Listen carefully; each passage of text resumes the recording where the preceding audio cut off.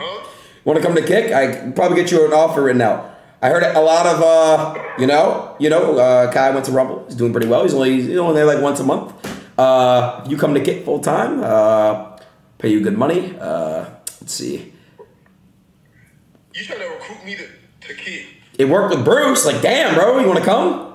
I'm saying like, the only way I come to Kick is if they show me something, right? And then I will commit to like fully streaming. Oh, okay. Question: Would you do Kick a Phantom game in your age? And you got to listen.